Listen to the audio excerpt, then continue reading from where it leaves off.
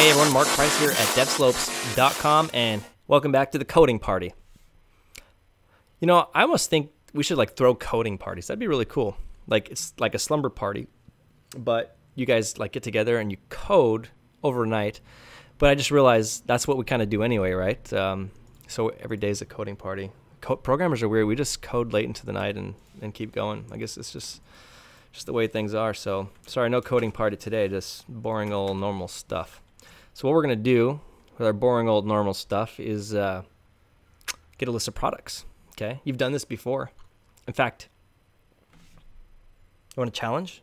You want to challenge yourself, challenge your brain? Pause the video right now and create a app.get, okay, for a product, and then figure out how to fetch a list of products and send it back to the user, okay? If you're up for a challenge, go do that right now and come back and tell me what happened. And then test it out in POSTMAN to see if you can get a list of products. Did you do it? I hope so. Doing things on your own is how you're going to learn, okay?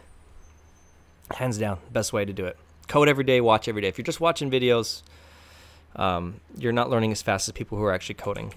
App.get, okay, and we're going to say products. A lot of people like to ask me, Mark, should I pluralize my APIs, products, or product? It's up to you, and it's up to what you feel is right. I've been on some projects where we do, some projects where we don't. I think keeping it singular is just fine, because then there's no confusion about what you need to pluralize and what you don't. So function, request, response, okay. Put a semicolon in here. Semicolons are actually optional in JavaScript, but it's good to put them there, okay. It's sloppy if you don't, and you can get warnings in certain IDEs and stuff. Okay, so what we want to do is get a list of products. How do we do that? It's actually not that hard. So see this product right here? This is a Mongoose model, which we've exported from another file. So we can actually use that now. So whereas here we saved something by creating a new instance of a product, okay? Here we can actually use it to do a save. So we're going to say, or a find, excuse me, a product.find. And .find is going to find all, okay? Find one is going to find one. So just like we did in the Mongo shell in the past, we'll put an empty curly braces in there. Okay, that means just find all. And we're going to say function error products. Okay, so remember, error is if there's an error, and products is the fetched items that it gets from the database. And keep in mind, this is asynchronous. Okay, so when we do this .find, it's going to go do a find, and then when it's done searching, okay, it's going to call one of these back, here or here. Okay, so if I was to console.log, let's say console.log 3, and I did console.log 1, and then console.log 2, what order do you think this might be printed up in? Well, it is likely that it would be 1, 3, and then 2. Excuse me. Because this is asynchronous. All right? Asynchronous. So what it means is it happens on a different thread. It's processing asynchronously or separately from the main thread. So what's going to happen is one's going to go here. It's going to start this. It's going to hit 3. And then when this is done, it's going to hit 2. Okay? Now, it may not always be that way because this is a simple fetch. We only have one item, but it could take longer.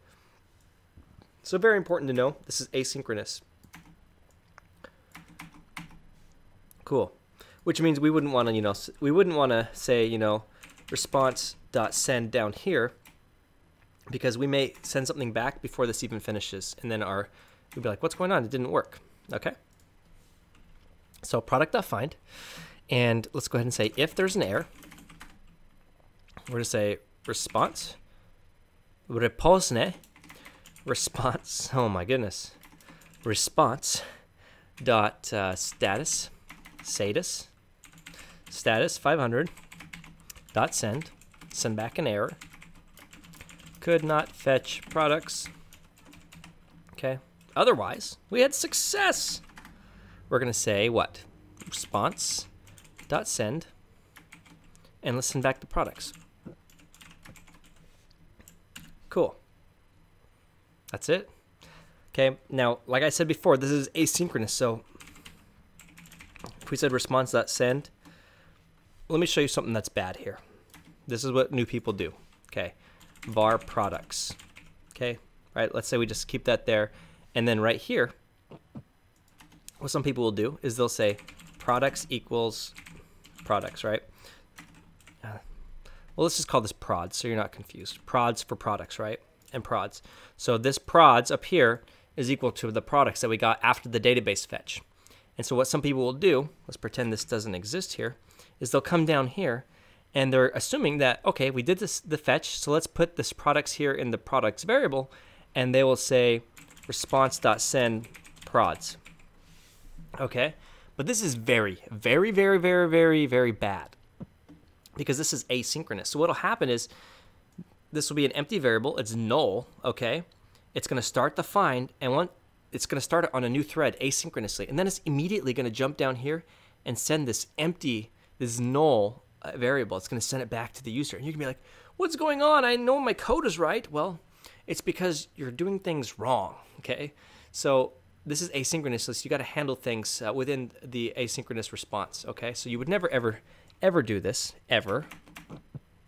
Okay? Don't ever do that. We just send the responses straight inside of the callback, okay? So if there's an error, we send back the error.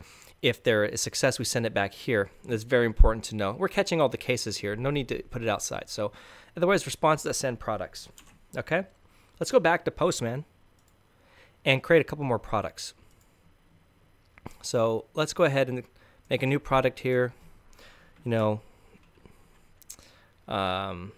Link's shield, from Legend of Zelda. We'll make this $163.99. Okay, that's saved. And let's do one more. Let's just say Ash's chainsaw, from Army of Darkness. And this is going to be 203.45. Okay, so I just added a couple more items here so we can make sure it's actually working when we see a list. Okay, so HTTP localhost 3000/products, or product, excuse me. Okay, and it's a GET request, right? Not a post or put, so that's good. Okay, so I click send, and we got 3 items. Okay, so this is really cool. These items actually live in our database, okay? And again, just to confirm, go to the terminal, go into Mongo, and show DBS, use the swag shop, okay? And then db.products.find, let's find them all, do .pretty, and now we have 3. So these 3 items are persisted in the database permanently. And even if we kill, like do the kill all MongoD and kill our server, okay, and then we turn it back on, they're still going to be there. They're actually persisted permanently, which is awesome. Okay, so this is really good. Our stuff is definitely there. And our API is fetching those things. So we just did a find, and it found us an array of things. Now, this is really important, and there's a big mistake lots of people make. If you're trying to find one item and you do a find, it is going to give you an array back no matter what, even if there's only one object in it, okay?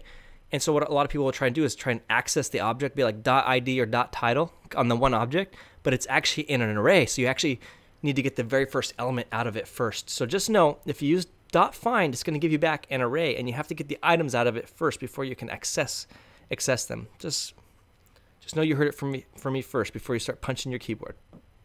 Okay, so we got our product here. This is going great. And let's talk about wish lists now. So now that we can post new products and we have a list of products, now we need the ability to create a brand new wish list, like an empty wish list, right? And then what else do we need to do? We need to be able to add items or add products to a wish list. Yep, that sounds about right. So we need to be able to create a new wish list, add items to a wish list, and get a list of wish lists. A list of wish lists. We need to do that as well too. So yeah, this is looking really good here. So, let's call this video done, and then the next one we'll wrap it up with the wish lists. And we're making great progress here. So Mark Price at devslopes.com. Tune in next time.